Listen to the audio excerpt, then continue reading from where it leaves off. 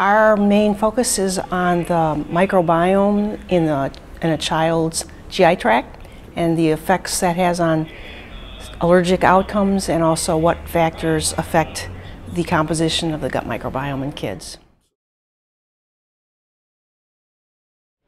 We have a number of different presentations and analyses that we did. Several of them are related to what contributes to the establishment of the composition of the microbiome in children, in babies. We found a number of environmental factors were important and behavioral factors. The most important one was breastfeeding, but other ones were also important, such as mode of delivery, endotoxin in the house, whether the baby was firstborn, and if breastfeeding was exclusive, things like that.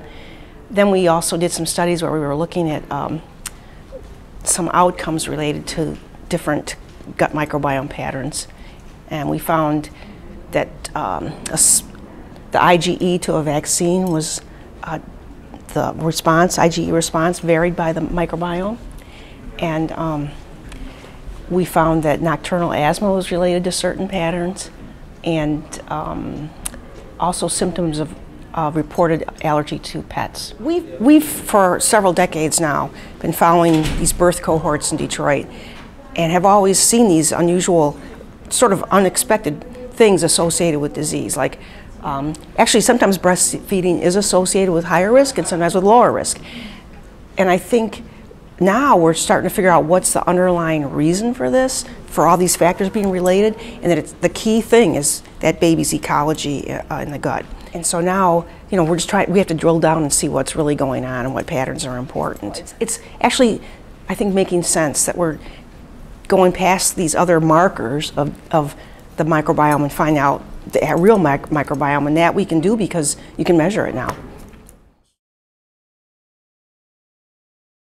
Well, breastfeeding, it turned out, was certainly something we were interested in, but it dominated the factors. We looked at microbiome by looking at stool samples in these babies at about 1 month and about 6 months. And at both time points, whether the mom was breastfeeding at that time was the most important factor. And it just seems to contribute to a particular type of microbiome.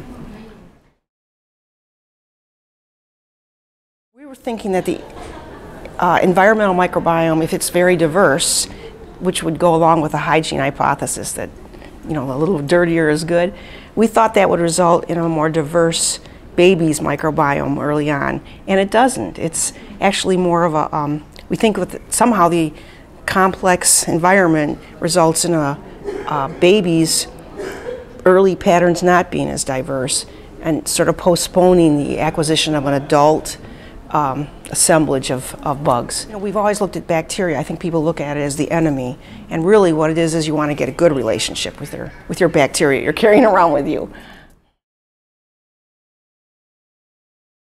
I think there's a lot of potential for intervention here. So once we figure out what really is going on, what microbes are important, there's probably a few that are really important because there's thousands of them, so which ones really matter?